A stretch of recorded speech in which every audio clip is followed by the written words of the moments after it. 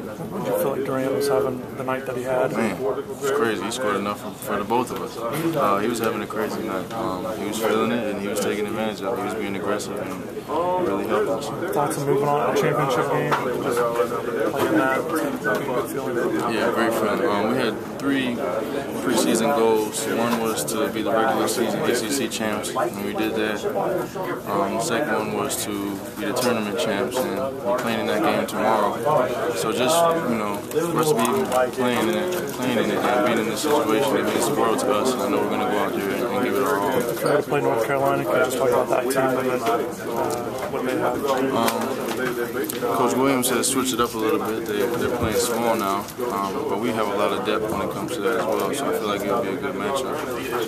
And they play extremely hard, run a lot, and have a lot of good shooters. And Maryland obviously on a good stretch for them, and they're playing well. Yeah, we do. I mean, it's March, so anybody can do anything. So we just have to be ready. Are you guys embracing that underdog role right now? Regular season champs, and now you're going to the ACC championship, and still a lot of doubters. I feel like there are still a lot of doubters, but we're just concentrating on being ourselves, not really worrying about what other people are saying, and just playing hard.